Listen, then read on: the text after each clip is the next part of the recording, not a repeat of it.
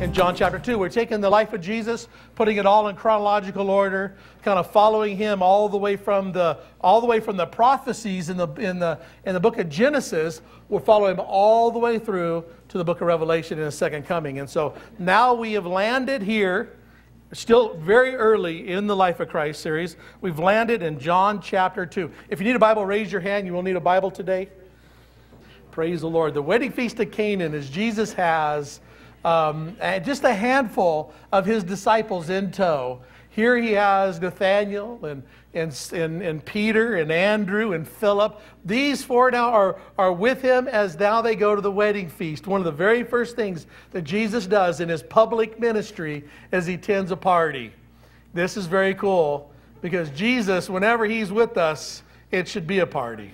It should be a joyous time. Guys, listen, if your religion is making you narrow and sour and judgmental, if your religion is making you point fingers at one another, if that's your religion, you didn't get that from Jesus. You got that from someplace else. Because the relationship, the religion that we have with Jesus Christ following him is joy. In fact, we could spend now 20 minutes reading all the scriptures that concern joy there is in following God. In Nehemiah 8, it says, "For the joy of the Lord is our strength." In Psalm 5, it says, "But let all those who rejoice, who put their trust in you, let them ever shout for joy, because you defend them. Let those also who love your name be joyful in you." Do you love the name of the Lord? Be joyful in the things of God. Romans 14 says, "For the kingdom of God is not eating or drinking, but righteousness and peace." Listen to this. Romans 14, "and joy in the Holy Spirit." There's great joy in knowing Christ. There's great joy in walking with him. You guys have heard me say this before. It's absolutely true that when I first came to Christ, it was this. This will be real, and this will be a day-to-day walk with you, or I won't do it. I'm not going to do something religious just to be doing it. I'm not going to do something because I know that I am undone. I know that without Christ, I'm a horrible person. With him, I'm working on it, all right? Okay? But the thing is this, is that there is joy in walking with him. There's joy in following Christ. In fact, when you look at what we're going to do, when you take your last breath, we're standing in presence. One of the first things we're going to do, it's called the marriage supper of the Lamb. We're going to a party. It ought to be a party right now, though. It ought to be joy in this journey. And I tell you what, if following Jesus, when we really follow him, we really understand who he is and walk with him, there truly is joy. Even in the midst of a storm, even in the midst of difficulties, life sucks sometimes, all right? That's the reality of it, right? Life is difficult sometimes. However, God is always good. And God is always there, and he'll always walk with us. Man, we never want to forget that. So he takes, and I think this is strategic. I believe that none of the Bible is just happenstance. I believe this is strategic, is that he begins his public ministry at a wedding. When we stand in his presence, we begin our eternity in heaven with a wedding. The wedding marriage of the marriage supper of the Lamb. So a beautiful thing. Let's go through the text. I got some things we want to talk about this wedding. It says, "Now on the third day, there was a wedding in Cana of Galilee, and the mother of Jesus was there." So now it's the third day after Nathaniel has begun to follow him. Third day after, now he's beginning to get some of the disciples together. And now he's got just a handful of disciples in tow. He goes to Cana of Galilee. Today, it's the modern city of Canaan. It's probably not the site of this event. There's a ruined city just up the road. That is most likely the actual site of the ancient city of Canaan. That's beside the point. There is a cool church that sometimes we'll visit that has a big courtyard. If you want to get married, it's a nice place to get married. We've had weddings there. I've married somebody on the boat on the Sea of Galilee. I've married somebody there in, not me, I was officiating the wedding. I was saying, we're in Utah, forget. It's like, I married somebody here. So I married somebody in the Garden Tomb. We did a wedding renewal of their vows in the Garden Tomb, which was very, very cool there in Jerusalem. And so this is one of the places in Cana. A lot of people want to get married there, and there's a huge schedule of people getting married there. There's also a basement that's there. They show you these big jars that they believe is one of the jars that Jesus turned water into wine. We'll talk about that in a moment. You can buy some wine there. I wouldn't recommend it. It's nasty, but you can buy some if you want to. Have it on your shelf there. Wine from Canaan. And so here they are at Canaan. There's a wedding. Now, Jesus and the disciples were invited to the wedding. Look at verse 3. Now, and again, you're familiar with this story if you've been saved for very long. It says, Then they ran out of wine. The mother of Jesus said to him, They have no wine. Jesus said to her, Woman, what does your concern have to do with me? My hour has not yet come. So he says here, his mother says, Hey, Jesus, they ran out of wine, and you can do that miracle thing you do. You know who you are. Make wine. And Jesus said, Woman, now don't think that's a derogatory term. It's not. It's the same word he'll use from the cross. All right, it's a word of endearment, not of, woman, what your backhand to you. He doesn't, that's not what he's doing. All right, he's not saying that. He's saying woman, it's more of a term of endearment. Okay, again, it's the exact same word he'll say from the cross when he's addressing his mother. And so, woman, what does your concern have to do with me? What does it have to do with me? It's not time yet. My hour is not yet come. We've talked a lot about that Jesus is on a time schedule, literally heading towards a moment in time where he'll be nailed to the cross. This whole thing about time. You can't go through the life of Christ without seeing that he's on a time schedule. He says, it's not yet. The time has not yet come for me to just come out in the open. Okay, and we'll talk more about that as we get into the story in the days to come. It says, the mother said to the servant, whatever he says to you, do it. Well, I love Mary here because it's like he just said to her, what does that do with me? My hour's not come. And she goes, well, do whatever he says. He's going to do it anyways, And him being a good son, he's going to go ahead and does this thing. And so very interesting little subtle thing there. Now there were set 6 water pots of stone according to the manner of purification of the Jews, containing 20 or 30 gallons apiece. Okay, and Jesus said, fill the water pots with water, and they filled them to the brim. And so he gets out there and goes, okay, so what do you have here? You got these water pots that were used for water purification. This is something that's going to come into huge play as we dialogue about the disciples and the Pharisees, and they're saying, how come your master eats with unwashed hands? What does that have to do with anything? Well, it has a lot to do with the culture of the time. And the Pharisees, they had all this, and the religious people had all this really intricate washings that they did. So before you came into a house, you would wash your hands, you do a foot washing, all this. So this water was set out for that. So some of the water's out of these jugs. Now I want you to notice here, there's 6 of them. They contain 20 to 30 gallons apiece. I want you to get this in your mind. You know what's going to happen. Jesus is going to turn this all into wine. All of this. So let's just say it's 25 gallons. We'll average 20 to 30, so 25. You got 6 of them. That's how much again now? 150. Very good. Amen. You win the prize today. So 150 gallons. Now, out of a gallon of wine, you get about 5 bottles. How do I know this? I just know this. Trust me. All right. So out of a gallon. And so you're talking about 750 bottles of wine. Now, if you buy this wine in Utah, you're going to pay at least $30 a bottle. Okay. Hello. All right. Because they got tax and stuff. And that's if it's going to be cheap wine. So this is going to be more expensive. But we're going to say $30 a bottle. This is $22,000 worth of wine. 750 bottles of wine. We're talking a lot of wine right here. All right, and this is not that cheap stuff either. This is Boone's Farm stuff. This is good stuff. All right.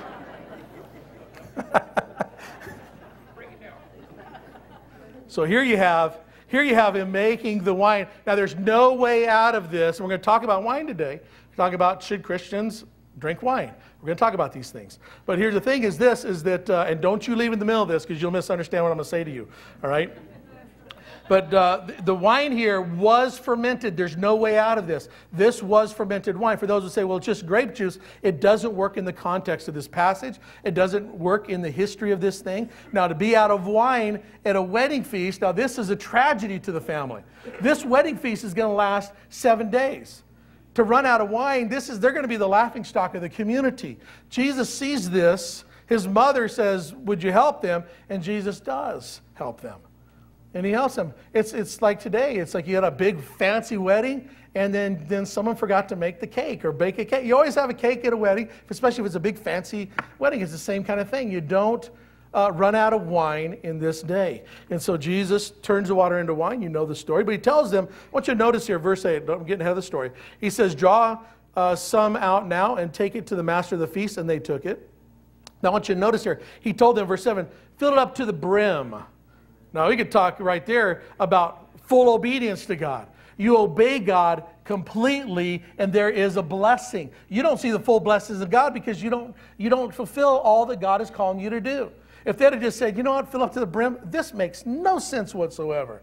You're asking me to fill these things. It's going to take a lot of work to fill these up to the brim, all the way to the top. Got to go get the water. I can't just turn on the spigot. They didn't have spigots back then, all right? So I'm not going to do that. I got to go haul the water, fill these things up, and it's a lot sometimes. Sometimes it's a lot that God will ask of you. I'm not talking about salvation. I'm talking about servanthood. It's a lot sometimes to go down to the hospital because some friend is down there hurt. Because somebody cares. It's a lot to do the things that God would have us do that you can then be a blessing to others. But you want to see the full blessing of God for your life? Then be obedient. Be obedient all the way to what He's called you to do. So fill it up to the brim. And so they did. Dip some of it out and take it to the master of the feast. So they took it. Now the master of the feast had tasted the water that was made wine and did not know where it came from, but the servant who had drawn the water knew. The master of the feast called the bridegroom. He said to him, every man at the beginning sets out the good wine.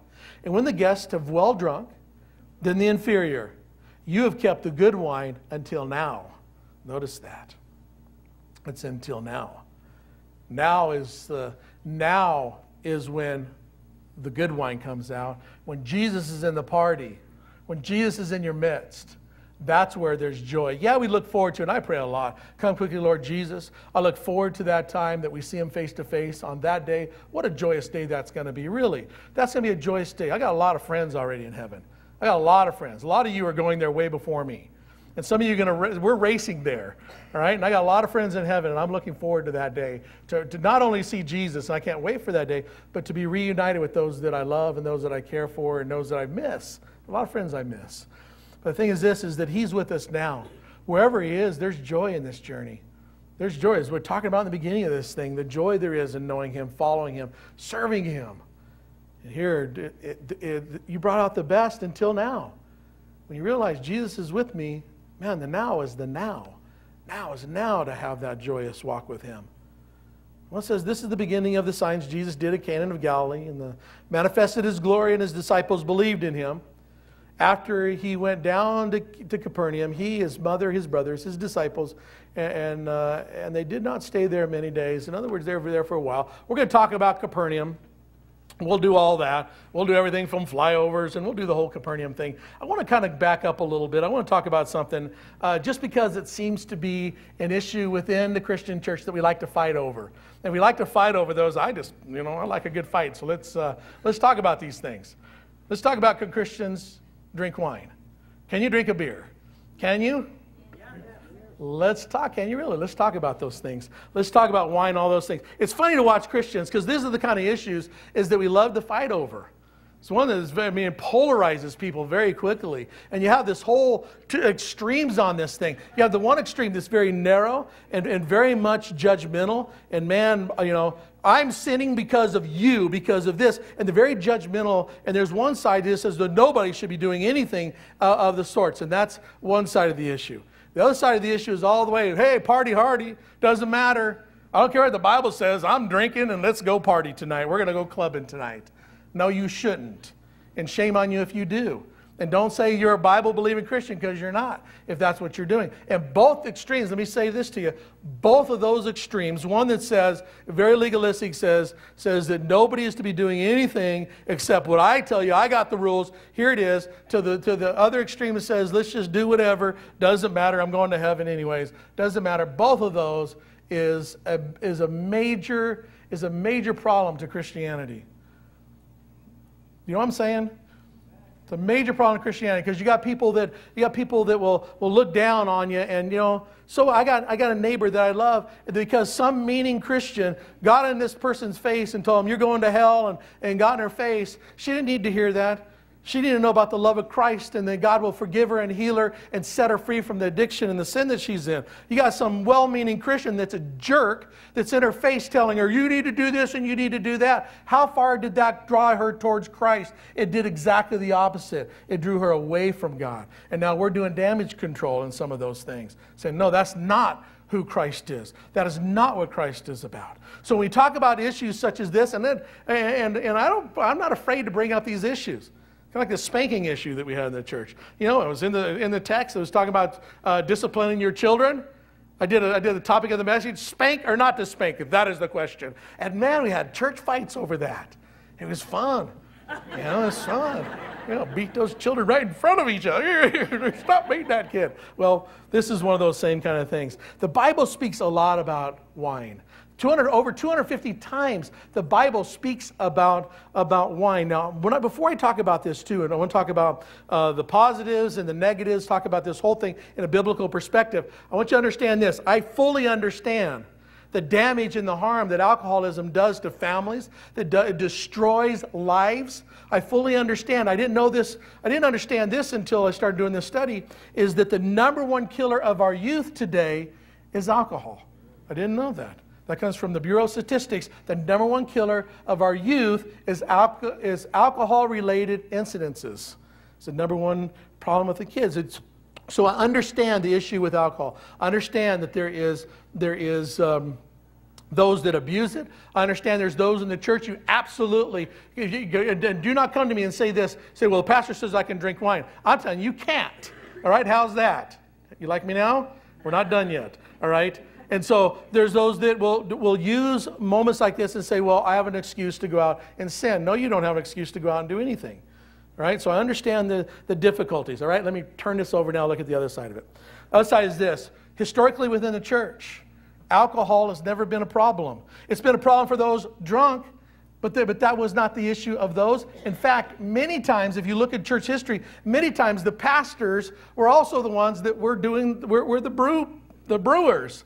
All right? You see this. You see people like John Calvin. We don't necessarily like his doctrine, but we like his pay scale because he got paid. I don't know if this is true or not, whether we like it or not, because of how you feel about this. Is that he got what are we talking about? He got paid a salary and 250 gallons of wine a year. That was his salary.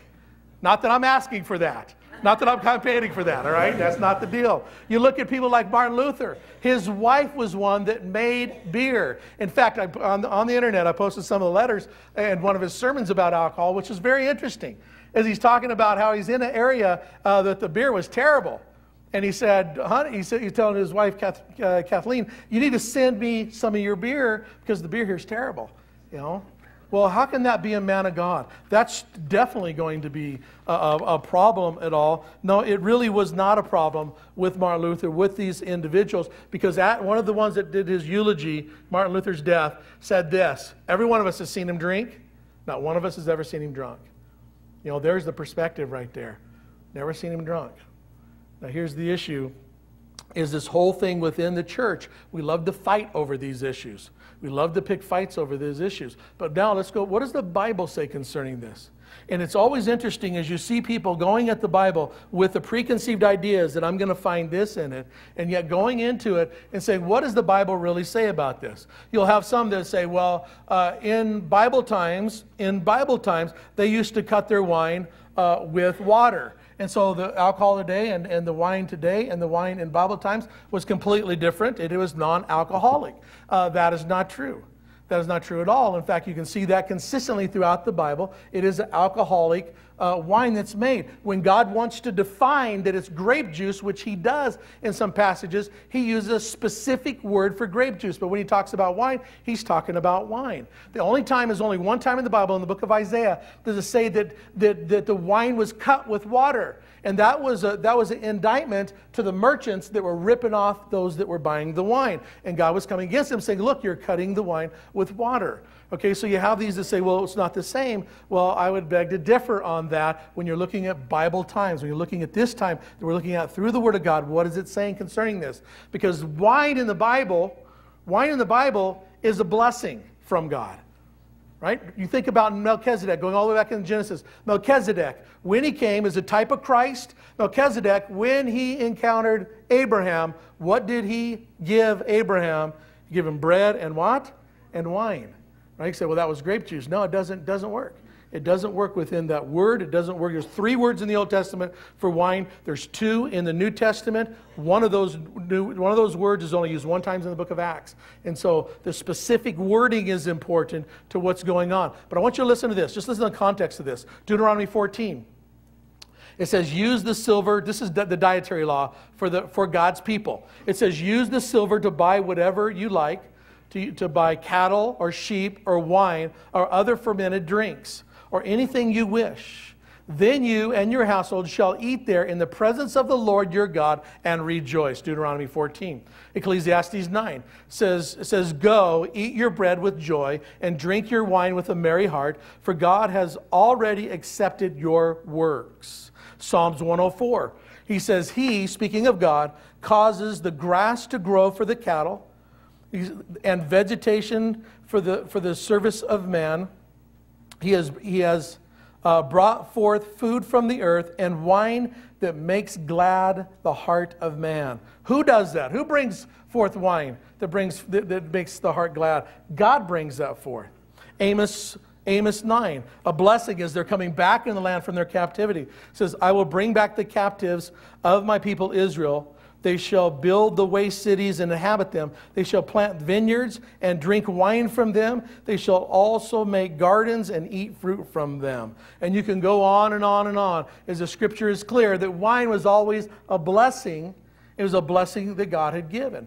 In fact, if you look at Isaiah 24 and you look at the time that we're going to be standing in His presence on that day, one of the menu items, in Isaiah 25, one of the menu items is wine.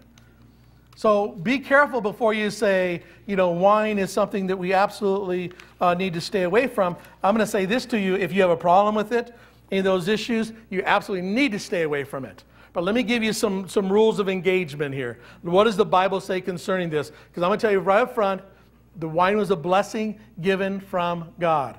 Right? Your pastor is not telling you can drink at all. All right? So with that on the table now, all right, so I'm a Christian, I'm looking at this. What does the Bible say concerning Christians drinking wine or drinking these things?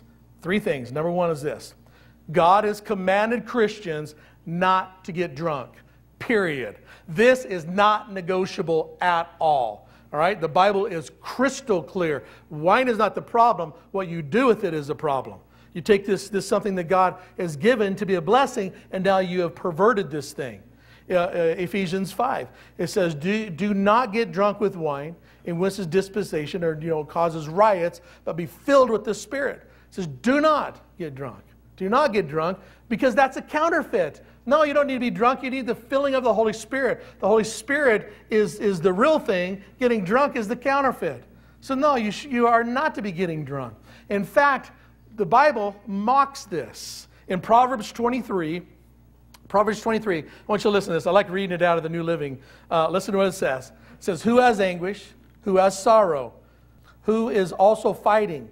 Who is always complaining? Who has unnecessary bruises? Who has bloodshot eyes? It is the one who spends long hours at the tavern, trying out new drinks. Don't gaze at the wine, seeing how red it is, how it sparkles in the cup, how smooth it goes down. This is Proverbs 23. And you're swirling the wine. Oh, how does it smell? Oh, it goes down so well. For in the end, it bites like a poisonous snake. It stings like a viper. You shall see hallucinations, and you will say crazy things. Hello. You will stagger like a sailor tossed by the sea, clinging to the swaying mast. You will say, they hit me, and I did not feel it. I didn't even know it when they beat me up. When will I wake up so I can look for another drink? Proverbs 23. I mean, it's really just a mocking of those that would get drunk, those that would drink, those to drink and get drunk. Now, here's the thing. Technically, the priests, Leviticus 10, Ezekiel 44, the priests were to drink no alcohol while performing duty. All right, so while the priest was there, he was to drink absolutely no alcohol whatsoever. And yet, while not working, Numbers 18, it was even a part of his pay was wine. So after work, he could, but not, again, moving the drunk thing. No, you can't get drunk. No. The Bible's very clear. You're a child of God now. This is what the Word of God says. Right? And so those that are in the priesthood were not to drink, but after, even part of their pay was in wine. No king was to drink while judging the law, Proverbs 31. An elder or a pastor was not to be a drunkard, not given to wine. Not someone that's a drunk. 1 Timothy 3, Titus 1:7. Now listen to this. Here's a deal killer for you. There is no drunkard will inherit the kingdom of God. 1 Corinthians 6, Galatians 5. No drunkard will inherit the kingdom of God. You cannot make an excuse, say, well, I can get drunk. No, you can't. You're a child of God now. That's who you used to be. That's who you was. And so, do we get to, I got to make sure we're clear on this. This is one of those things that I'm not going to just throw it out there and have someone say, well, Pastor said I could drink. I'll drink to that. No way. No way. You get drunk, you're in sin, and you're going straight to hell. How's that? Amen. Okay, amen. Preach it, Pastor. All right. Second point, all right, on this. Christians are commanded not to allow their bodies to be mastered by anything. Listen to this, 2 Corinthians 6. All things are lawful for me, but not all things are helpful. All things are lawful for me, but I will not be brought under the power of any. All things are lawful. But no, not everything is helpful. All things are lawful, but I will not be under bondage of anything, as the Bible says. Also, 2 Peter 2 says the same thing. I will not be under the bondage of anything. Listen, if you're struggling with this, that's what Thursday nights are all about. Freedom from addiction. Get set free from that. If you have any kind of alcoholism or any kind of that abusive behavior, addictive behavior in your past, you need to stay completely away from this. This is not something to be playing with fire. You don't go there. So you'll never be brought under the bondage of anything, the Bible says. So you're not to get drunk. That's a given. You're commanded not to allow anything to master your physical body. Third thing is this. Scripture forbids a Christian from doing anything causing others to stumble. 1 Corinthians 8. But food does not commend us to God, for neither if we eat are we the better, nor if we do not eat are we the worst. Now the problem with this is, not the problem with this, but the issue he's dealing with is that he's dealing not actually with wine here. He's dealing with meat sacrificed to idols. If you're familiar with this, you'd bring your meat, you'd have an idol, you'd take it to the butcher. The butcher would take your meat and he'd sacrifice it to idols. They still do similar things today. And you go to Hawaii, and you see on the graves. You ever see this on the graves? They have the little food, and sometimes you'll see beer there, and they're on the graves. Same kind of thing. Offering this food, you'll see sometimes you'll eat maybe in a restaurant where they have a little Buddha up there in the corner. You'll see little food items up there. It's the same thing. So they still do this today in different forms. But the thing is this: is that eating meat sacrificed to idols, some would see that and say, look, I'm not eating that meat. Because the butcher would take that, sacrifice it to an idol, take it, and then sell the meat. Well, the best meat and the cheapest meat was coming from that place. And so you go over there and buy that. And Paul is saying, look, it doesn't matter.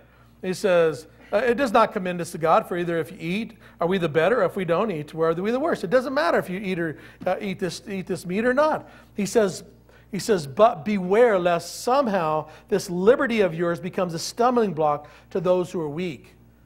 So don't be out there flaunting that, because you'll cause somebody who's weak to stumble in these things. Romans 14 says, if your brother is grieved because of your food, you are no longer walking in love. Do not destroy with your food the one whom Christ died. So we are to walk in love towards one another, not flaunting these things. Not flaunting, well, I have liberty. No, you don't. You don't have liberty to cause people to stumble. You don't have liberty to get out there and just flaunt what you think is your freedom. You don't have liberty in that. Now again, this is a balancing act here, because now you got to flip this on the other side. Is because in Christianity, this is part in churchianity, I should say, that I actually do not like, is that it's so easy in churchianity for us to say, I'm sinning, I have issues, and it's your fault, pastor. It's your fault, leader. It's your fault. And you want to blame others for your walk. Instead of saying, you know what, I got issues and I need to deal with them. It's one thing, my responsibility, walk in love. Don't cause anybody to stumble. The responsibility of the other person is don't look at others, be pointing fingers, say, look, what you're doing is wrong, and I'm going to tell everybody it's wrong. What you're doing is stumbling others, and you need to stop this. For one thing, that's gossip. For one thing, that's destroying lives when you do that. Do you understand this? This kind of stuff rips through the church constantly. And there will inevitably be somebody who says, no, Pastor Terry was teaching on Sunday that we can all go get drunk. And you never heard anything I said, did you? You didn't hear anything I said. And yet that kind of stuff goes around so quickly. We in the church love to throw rocks at one another. We need to stop those kind of things. And quit blaming others for your lack of integrity or your lack of discipline. Quit blaming others. Own up your own sin. Stop blaming others. Stop playing the blame game. And we do that in the church. We do that. We like to blame others for, I got a problem, and it's your fault that I'm this way. No, you're that way because you need to buy a mirror. That's why you're like that, all right? And look at yourself in the mirror. Okay, that's what I mean, not because you need makeup, all right? We all got to look at this. So again, our responsibility, your personal responsibility is this. You're going to walk in love. Ask yourself this. In fact, on a couple verses here, but ask yourself this before you do anything. Before you do anything, whether you have liberty or not liberty, ask yourself this. Is this walking in love? Is this walking in love? The way I'm responding to this, the way that I'm presenting myself, the things that I'm doing, is this walking in love? Tell you what, it'll change some of our lives. If you're going to say, is this truly love? Is this truly love? But there will always be those that will. In fact, the end times says this in 1 Timothy 4. It says, the Spirit clearly says that in the latter times, some will abandon the faith and follow deceiving spirits and things taught by demons. Such teachings come through hypocritical liars whose conscience have been seared with a hot iron. Now here's what they're doing. It says this is the end times. This is those that are hypocritical. They're lying. This is what they're saying. They're forbidding people to marry and ordering them to abstain from certain foods, which God has created to be received with thanksgiving by those who believe and who know the truth. For everything God has created is good, and nothing is to be rejected if it is received with thanksgiving, because it is consecrated by the word of God and prayer. The Bible says in 1 Corinthians 10, so whether you eat or drink or whatever you do, do it all to the glory of God. So can a Christian drink? I'm not going to answer that for you. I'm going to say this. No, you can't get drunk. No, you better be walking in love. Don't let your liberty cause a stumbling block for those around you. And no, you cannot be mastered by anything. You know, I can't get home. You know, I can't hardly deal with it until I have my beer. You know, well then maybe you ought to do that. Cigarettes are the same. You know, I mean, there's a lot of things like that. Overeating. Hello, we're the Bubba generation. You know, I had somebody, had a pastor that was on our television program, and he's a good friend, and I knew I could do this, and he was waxing eloquently about something, you know, about this sin that he was really against, and I knew that he smoked cigars. And so he went on eloquently about all these things that he was against, you know, drinking wine and those that were into gluttony and all this stuff that he was against. And he just was going on and on and on about this. And he said there, and it was, if you get this on the radio, the television program we were doing, and he goes on and on about this. And it was a local pastor, but not Pastor John. All right, so just so you know, Pastor John smokes cigars. Yeah, but don't tell anybody. All right, he doesn't. Okay, so I knew this guy smoked cigars. And so after he got all done with this, I said to him, okay, so how does that fit in? What about smoking cigars? And he turned all red and he said, you're a jerk. Yes, I am. Thank you very much. Because you know what? Here's what we do. Instead of looking at the speck, actually the log in our own eye, we want to pick specks in other people's lives. Now, I'm not saying that we should not walk together in love. We need to. This is family. What we say often, we're doing life together. We're kind of just going through life together. We're having kids. We're seeing kids raise up. We're having grandkids. We're seeing people die. We're seeing divorces. We're seeing things happen. We're just a bunch of people doing life together. And so on these issues, if you have somebody that's an alcoholic struggling in this area, yes, we need to be working together and trying to help one another, but not throwing rocks at one another. Not be pointing fingers. Because that's the very thing that draws people. It's like my neighbor. It's the very thing that draws her away from Christ. When we start getting so narrow and pointing fingers at one another. Lord, help us. That didn't bring me to Christ. What brought me to Christ was His love and compassion. And then when I came to Christ, then He started doing the work from the inside out and started working all this stuff out of my life. I'm not talking about anything I haven't walked. All right, so this whole issue of alcohol, I hope it's clear that you go down this road, you better walk it in integrity, you better walk it, you better understand what the Word of God says, and for the vast majority, you just need to stay away from it. All right, how's that? Amen. There you go. All right, we'll pick it up next time. We'll be talking about something else. It's fun. Going through the life of Christ is fun because we're going to hit so many different topics. And some topics, I got to tell you, I have not been as nervous about a topic in a couple years than this topic. Because the spanking thing was cool because I knew what I was getting into. This one, I know that can be taken wrong so easily. And I'll make sure that people understand where the stance is from a biblical perspective.